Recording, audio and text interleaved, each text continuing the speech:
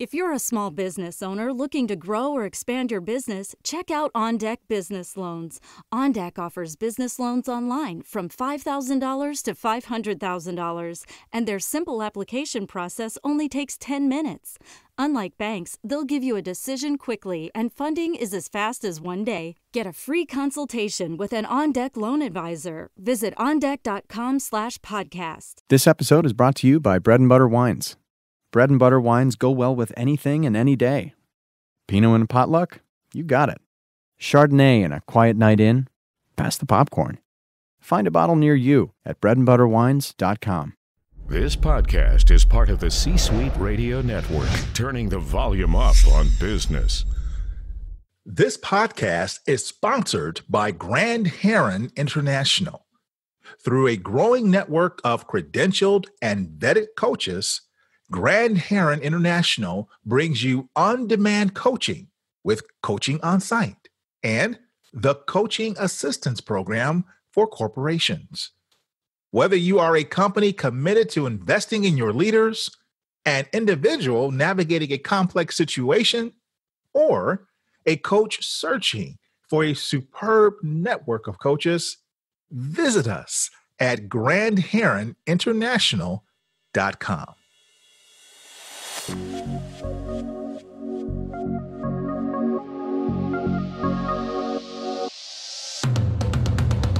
Welcome to the Keep Leading Podcast, a podcast dedicated to promoting leadership development and sharing leadership insights. Here's your host, the Leadership Accelerator, Eddie Turner. Hello, everyone. Welcome to the Keep Leading Podcast, the podcast dedicated to leadership development and leadership insights. I'm your host, Eddie Turner, the Leadership Accelerator. I work with leaders to accelerate performance and drive impact. I am excited about my guest today. My guest today is Valda Ford. Valda is an internationally known expert on women's health, leadership, and cultural competency. But there's something extremely fascinating about Valda. Not only has she been featured on major media outlets, but Valda has educated audiences in over 57 countries. Valda Ford is here with us today, and it's a delight. Valda, welcome to the Keep Leading Podcast. Thank you, Eddie. It's such a pleasure to be here with you as you are helping leaders to just keep doing it beautifully and better. Well, thank you. Now, Valda, I just said a little bit about who you are. Can you tell the listeners to this podcast more about your background? Well, as far as my education, I am a registered nurse with a couple of graduate degrees in administration and public health policy. I've had the opportunity to go from being a small town girl to having lived all over the world. And that mainly started with the fact that I was broke and needed to pay my student loans. Someone reached out to me and asked me if I work in Saudi Arabia. I know. Here I am sitting working 2.5, 3 jobs, even as a licensed registered nurse. By then I was a divorced single parent. And so things were tough. Plus I was paying off all my student loans. So in the middle of the night, I got a call while I was working in a burn trauma unit. A recruiter asked me if I'd go to work in Saudi Arabia. And I said, no. But then I said, yes. What made you change? What made me change was, as I said, I was a single parent. So I was thinking, how can I possibly go without my son? Because the contract at that point was for a single person traveling, not a family. And as it happens, whether serendipity, God's will, my sister called and her husband had just been stationed in Germany. And we have the kind of family where we take each other's children when the need is there. And I had not asked, but she must have felt that that was a time. And she reached out to me to say, why don't you send him over here with us? We live in a great place. He will have more exposure than he would ever have in small town America. He will get a chance to go to the Louvre, to go to the museum, and go to the Alps if he wants to go to the mountains. And I understand that exposure can really help you get past any shortcomings you may have had from your original upbringing. And so she asked at the right time, and I was able to go get that financial monkey off my back by working in the Middle East. Isn't that beautiful? So you were able to accomplish some things that you did not think were within your reach. And then your son was able to develop in a different way as a young man. Absolutely. He got a chance to be with international folks. He was around military people who were accustomed to being out and about, accustomed to having to make adjustments on the fly. And he really is a different person for that. Wonderful. And I'm sure that that international experience comes to fore in his life on a daily basis. It really does. But the most important thing is that he has learned to accept people as they are, regardless of where they come from, what their parents look like, how they pray. And that has been just an amazing thing. Now, you have had this experience, as I mentioned in our opening, up in 57 different countries. And it sounds like obviously Saudi Arabia was one of them. Yes. When I start to think about 57 countries, Valda, I don't know that I've been to more than 7, but 57, what is that like? Well, the first time when they called me and asked me to go to Saudi Arabia, I was like, you must be crazy. I haven't even been to South Carolina yet. I'm a North Carolina girl. So I'm thinking I haven't been anywhere. And you're talking about going to the other side of the world. But I went, and that opened up my mind because I worked with people from 32 different countries who had a different understanding of what it was like to be fluent in English, who had a different understanding of what a healthcare system should look like, who had a different impression of everything that is a part of culture. You know, whether or not a man opens a door for a woman, whether or not a nurse is independent or must have orders given to her directly by the doctor, whether or not we pray or proselytize, all of it was different. And so going from a town that only now has about 100,000 people to having the opportunity to be with people from 32 different countries and to live and work on an organization, a base, a hospital owned by the Kingdom of Saudi Arabia, the Ministry of Aviation and Defense, I thought, this is different. But I met many people who invited me, whether on vacation or after my time finishing up in Saudi, to say, why don't you come to Finland, and I need your expertise in burn therapy, or why don't you come to Germany because I would love for you to meet my folks, or come hang out with us in Greece while we paint a pension as our payment for staying in the place while we're there. My. Now that sounds exciting. And it sounds like just the opportunity of a lifetime. Well, for me, coming from a small town, from a large family, not having had a lot of resources growing up, these are things I had not even imagined. I had always wanted to be an anthropologist, but did not see that as a possibility because of the inability to be able to afford to go on those kind of trips where you're learning about cultures and even paying for college in general. But this afforded me the opportunity to do a little bit of both. I got a chance to go to places that I wouldn't normally go, many times not having to pay the whole freight. So if I knew someone who lived in Australia, I could just visit them. But most of my travel, quite honestly, was much later. And with that, I was working more from the public health stance of developing sustainable healthcare programs, working with organizations that restore sight or decrease conflict. And I may have been paid to go there or had someone to underwrite the trips. Oh, right. Well, you talked about the fact of how your son changed because of his international exposure. And you've talked about what the international exposure allowed you to do monetarily. But what else did international exposure in 57 different lands do for you as a person? I think the most important thing it did for me, especially since I work a lot with vulnerable people, is I got a chance to just shut down my whining, whatever it might be, just shut it down. The things that I might feel inconvenienced by or wish that I had more of are things that so many people in the world don't even have the opportunity to have, whether that's the ability to go to college as a woman, even to go to primary school as a woman, the ability to pray however I choose, to speak out if I don't like what's going on politically, the ability in general to have safety. That is something that I found as I traveled around the world, as I worked in war zones in Africa or went in right after the fall of the Taliban in Afghanistan, or went into Sri Lanka after the tsunami of 2004.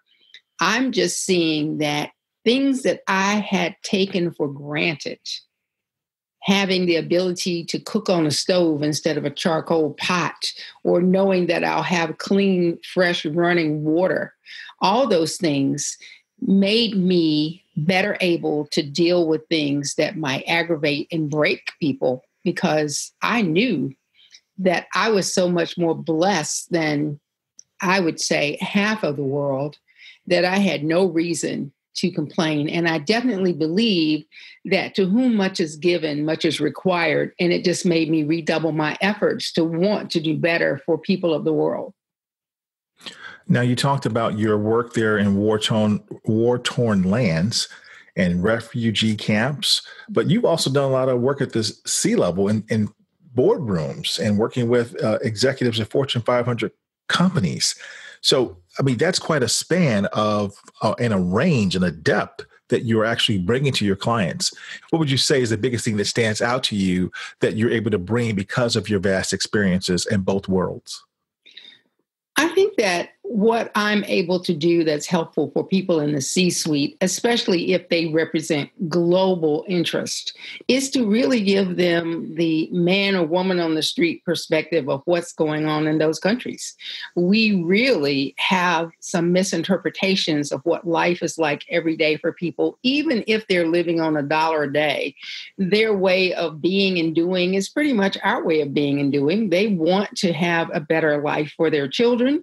They want to be safe.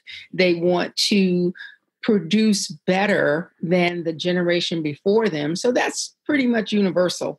But then we look at the fact that we have our ugly Americanisms going on.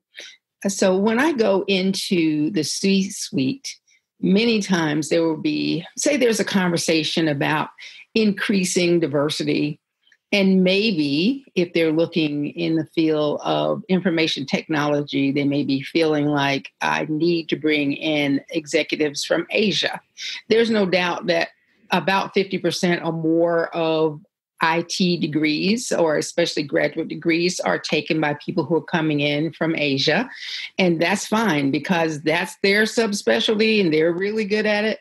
However, if a C-suite person says to me, the reason we don't have more diversity from within the United States is because the pool is too small and there's no one who's able to take those positions, I can talk to them about the kids who are living in the farm belt or the rust belt or whatever belt, like ours is the kidney stone belt, whichever belt it is, to say, yeah, well, you may not readily see how you can increase the diversity of the people living in the United States. But if you are a person who's a true corporate citizen, isn't it your responsibility to give back to the community in which you have your company, where you're getting your tax benefits, where your children go to school? Don't you want it to be where the people who live in your community have the ability to get the jobs at your company, to excel at your company's jobs, and then to increase the opportunity for more diversity that's local? And when they come back to me like, well, we don't have anyone doing this or that, I say, well, this is your opportunity to develop pipeline programs. For instance, in nursing is my foundational education. And they're always about 1 million nurses short of what is needed for the demand. That's a million. Wow. That's 1 million. Staggering. it is staggering. And the reason is, well, I could go into 400 reasons why nursing will always have a shortage. But I remember once being asked by a college president and his board of regents about increasing the numbers of minority nurses. In this particular case, they were looking at African-American nurses. And they said, we can't get any African-American nurses who live in this town to go to our nursing school. So we have sent recruiters to Alabama and Mississippi. This happened to be in the Midwest at the time. So we've sent people to Alabama and Mississippi to get people who want to be nurses to come up here. We're going to give them a 4-year scholarship. We're going to give them housing. And I said, you must be crazy to think that there are no people in this town who would take a 4-year scholarship and housing and the ability to have their education underwritten and want to be a registered nurse. You told them just like that? Absolutely. Absolutely. What I bring to the table is just a lack of foolishness. I just say, I am who I am. You get me like I am. And I know how to carry on a conversation where they're not offended. All right. But they know coming in that they got auntie talking to them. I'm not trying to be the person who's, so busy worrying about the next contract that I'm not giving them what they want, because I think that's what they hire me for. So I say, if you believe that there's no one in this town who wants this same opportunity that you're sending people to Mississippi and Alabama, number one, you're going to bring back people from a different culture into this neighborhood. Well, I believe you could go on the other side of town and get people. So they challenged me with that. And don't you know, I said, you give me the right to go out and find 10 African-American nurses who want this same opportunity. I will have them for you within a month and they will be qualified. Well, all right. I could get them in a week, but I didn't want them to think that it was that easy. So you stretched it out a little bit. I stretched it out a little bit just to let them know, number one, that the opportunity was there, but that there did need to be some due diligence in who I was getting. I didn't just want to get 10 people who happened to be African-American, which is sometimes what happens. So when I talk to C-suite people, I have the opportunity to speak to them as a peer because I am a serial entrepreneur. I've owned my own business. I've had 200 employees working for me. I opened the first cardiac, stroke, and physical rehabilitation center in the Caribbean. I had my own high-tech home health care nursing service back when no one went home on ventilators, but I did ventilator support at home and took care of HIV patients when it was very unpopular to do. So I can talk to them with the real understanding of what it's like to have everything on the line if your job is not done well. And I think they respect that. So you have this global competency that you're bringing. You have this diversity component in terms of your experience in diverse places with diverse people. And you use some of that, from what I read, to build a center for human diversity. Yes. Can you tell us a little bit more about that? Well, when I came back from Saudi Arabia, people started to ask me, how was it possible for you to be able to give good care when you had people coming from different places, when we were working with the Saudi military? So I wasn't in Saudi Arabia working with expatriates. I was working with Saudi military and their family. And they said, well, how did you do that? And I would talk about the need for appropriate and good and available interpretation services. And then when I worked in the Caribbean, people would ask me, or how did this happen in Afghanistan? So over time, I was getting worn down with trying to answer this question over and over and over and over again. Also, it wasn't a good method for anyone to really learn anything. In the diversity and inclusion game, unfortunately, a lot of people are just interested in doing a little checkbox to say, we did this thing, we had Cinco de Mayo, we had some appreciation of African Americans by having some collard greens on the menu.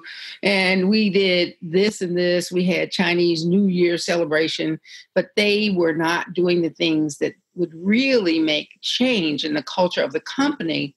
And so I would talk to them, and I determined that the best way to do it would be to develop a center with a long-term program, not just a lunch and learn, not just a one-day workshop, not a 2-day retreat, but a full year of bringing together mid-level and higher executives who were decision makers in the companies to sit together as a cohort. I would have approximately 20 people together from 10 different companies. They would start together. We would do that retreat where we do some breaking down.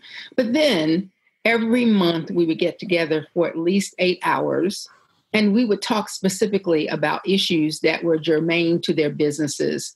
And that might be recruitment. It might be retention. It might be, what do I do when I have a person who now wants to take 3 breaks a day because they want to pray or wants to have a head covering? And I would say, okay, so you're worried about people praying 3 times a day. What do your smokers do? How long are they off? Yes. And it would be like, well, I don't know. I said, do you restrict smokers from going to take a smoke break, or do you just let them decide if it's reasonable, if there's someone to cover them, if it's a critical area? And they said, well, yes. So what's the difference? People go to pray for 5 minutes. This is not going away for 30 minutes 3 times a day. This is 2 to 5 minutes of someone being away from the desk in order to pray. It's like going away for meditation for 3 to 5 minutes, or just going to walk up and down a flight of steps for 2 to 5 minutes. If you don't reject that, why would you reject this? And so I developed a center where people got to think critically about the issues that were going on in their organizations. I made them familiar with the laws, things like the culturally and linguistically appropriate services standards that really do guide how we should do things in our organizations. And it worked beautifully. They were very satisfied that not only did they know more, but they knew when they didn't know enough. How about that? How about that? That is something. So there's been a lot of research done about the idea that diversity is important, not just so that an organization doesn't get sued or so they can check the box. Mm-hmm. Diverse organizations are actually more profitable because when you have the right people in the room at the table, there's a lot of mistakes you can avoid making because someone's going to ask a question that you would not have thought to ask, as you quite eloquently illustrated there in what you asked and got them to think about differently. Mm-hmm. So thank you for sharing that with us, Valda. My pleasure. What I'd like to do now is to pause and let's have a word from our sponsor. This podcast is sponsored by Eddie Turner, LLC. Organizations who need to accelerate the development of their leaders call Eddie Turner the Leadership Accelerator. Eddie works with leaders to accelerate performance and drive impact. Call Eddie Turner to help your leaders one-on-one as their coach, or to inspire them as a group through the power of facilitation or a keynote address. Visit EddieTurnerLLC.com to learn more. This is John Perry, Organization and Leadership Development Consultant and Strategic Coach, and you're listening to the Keep Leading podcast with Eddie Turner. So we're back now, everyone, and we are talking to Valda Ford. She is an internationally known expert on women's health, leadership, and cultural competency. And she has educated audiences in over 57 different countries. Absolutely fascinating. So glad to have you with us here, Valda. And you mentioned earlier that you are a serial entrepreneur and that you've started several businesses, even in other countries. Tell us a little bit more about those businesses. You told us about the cardiac rehab. I'm getting all tongue-tied to your saying this. Right. Okay, well, my first business was a high-tech home health care business. And let me say, I'm a serial entrepreneur, but I was a reluctant entrepreneur. I had no desire at all to be responsible for anybody except me. I wanted a paycheck to come in every week, 2 weeks a month. I didn't want to be worrying about it. But I got involved in something and I saw a way to solve a problem. And at the same time, I ended up being a social entrepreneur. So I do well by doing good. And that was the way that I got started. Yeah. And so I started this high-tech home healthcare business where I just wanted to solve one problem, but it ended up where I had 200 plus nurses working for me doing high-tech work. Then when I was in the Virgin Islands, I started a cardiac, stroke, and physical rehabilitation business because even though we're at least 1,000 miles out in the water away from the U.S. mainland, I saw many young people in their 30s and 40s having strokes and heart attacks.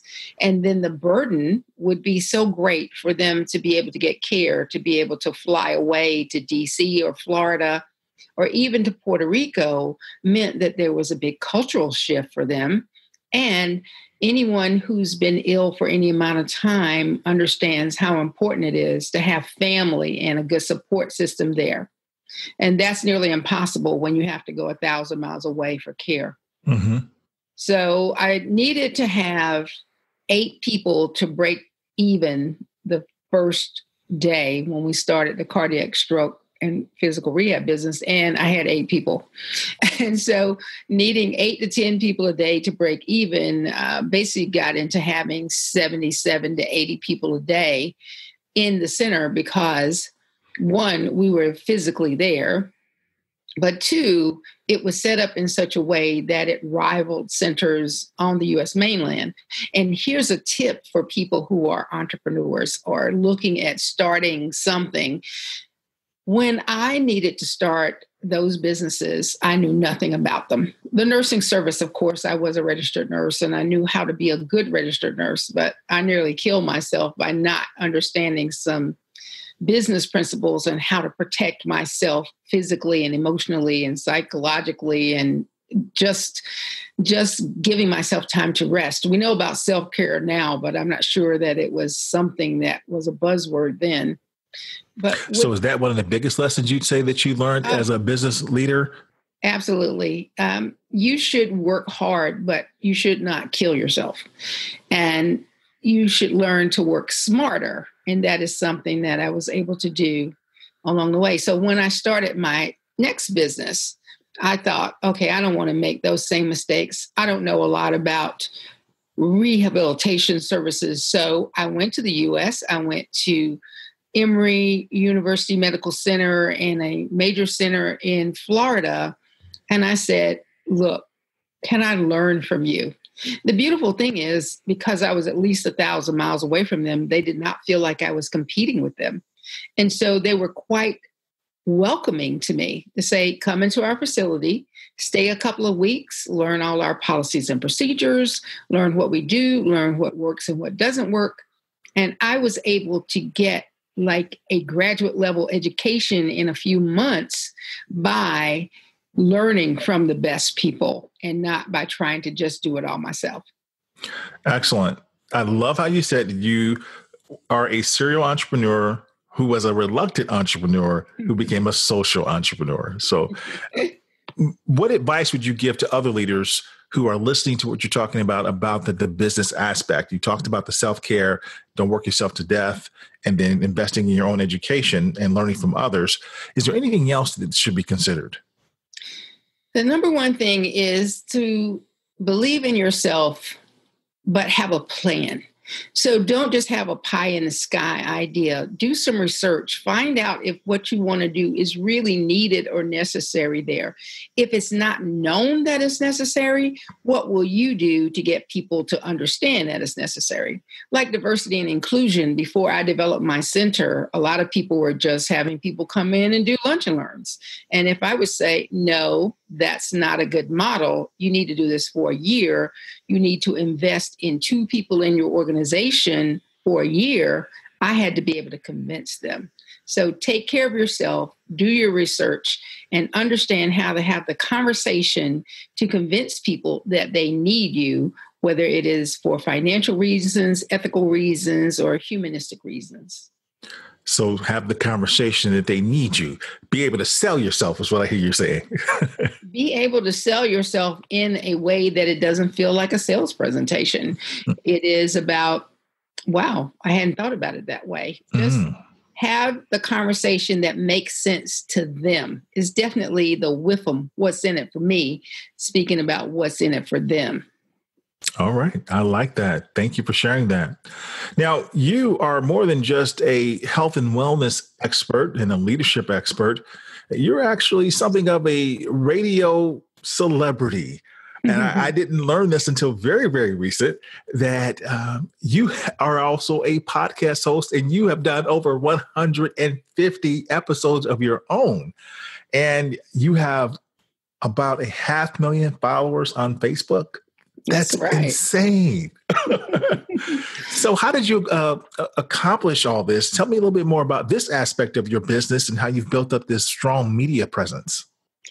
Interestingly, when I was doing the work with diversity and cultural competency, I was approached by a health organization to say, please help us get our community to understand what's going on regarding sexually transmitted diseases, now called sexually transmitted infections, in the community. And I thought, child, I'm not the least bit interested in talking about sex. What's wrong with you? But I know that I am a person who's very good at having difficult conversations. So I took that on.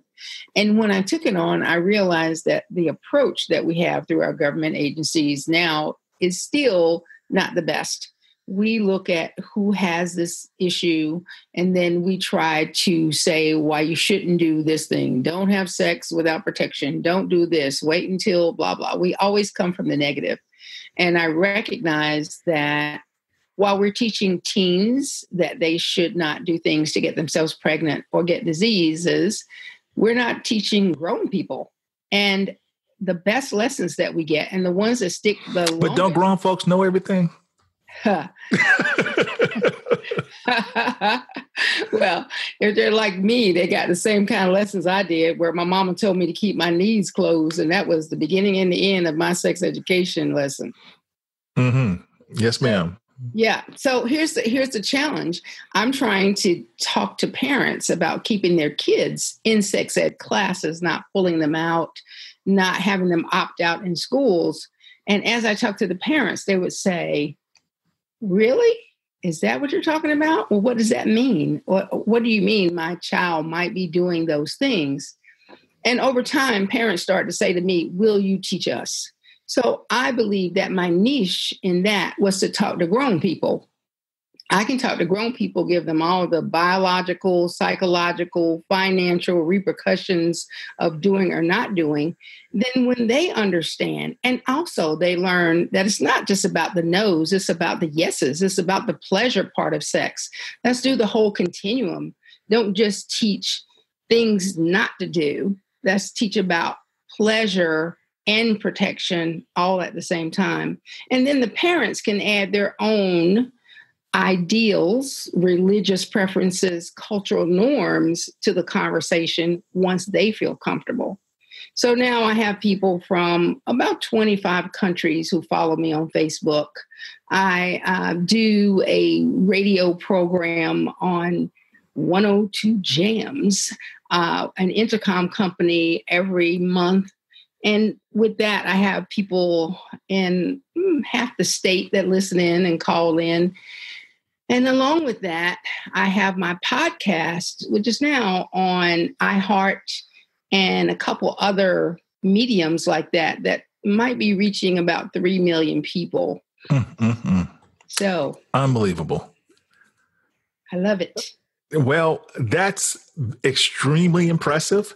And as a podcast host myself, I can only hope to get a fraction of your success. I am so proud of you. And you are, just as I said earlier, it's just absolutely impressive. I've run out of adjectives to describe you and what you have accomplished. And so I was impressed with you when I met you. And that's why I just really wanted my listeners to get a chance to hear from you and to be able to understand that there's a business component to health, mm-hmm. and that there is a way for all of us to awaken the entrepreneur inside of us. And I love how you said, even if it's a reluctant entrepreneur, right, and to be able to accomplish things we would never have imagined. And the things that you've done around diversity and inclusion and giving a voice to people who wouldn't otherwise have a voice. You're just phenomenal. What's one last piece of advice that you would give to leaders listening to our conversation today so that they can keep leading? Well, I believe that being in business is not always easy, but it should ultimately bring you joy. Think about the things that make you happy, whether it's making you happy personally or making you happy because you see it uplifting someone else. We can always be the ones to give a hand up and at the same time benefit from it financially, personally, and in our souls. Because no one can stop you if you believe in yourself and believe in what you're doing. Well, all right. I love it. Thank you so much, Valda, for being with us today on the Keep Leading podcast. It's my pleasure always, and you keep leading. Thank you. Where can my listeners learn more about you? They can email me at valdaford.com. If they want to look at my Facebook page, it's Sex is Not for Sissies. That's SISSIES, meaning a person who is afraid. And I have a website by the same name. So Valda at valdaford.com. I'm always happy to reach out to those who are trying to lead like you are, Eddie. Thank you so much. Well, thank you. And thank you for listening. That concludes this episode, everyone. I'm Eddie Turner, the Leadership Accelerator, reminding you that leadership is not about our title or our position. Leadership is an activity. Leadership is action. It's not the case of once a leader, always a leader. It's not a garment we put on and take off. We must be a leader at our core and allow it to emanate in all we do. So, whatever you're doing, always keep leading. Thank you for listening to your host, Eddie Turner, on the Keep Leading podcast. Please remember to subscribe to the Keep Leading podcast on iTunes or wherever you listen. For more information about Eddie Turner's work, please visit eddieturnerllc.com. Thank you for listening to C-Suite Radio, turning the volume up on business.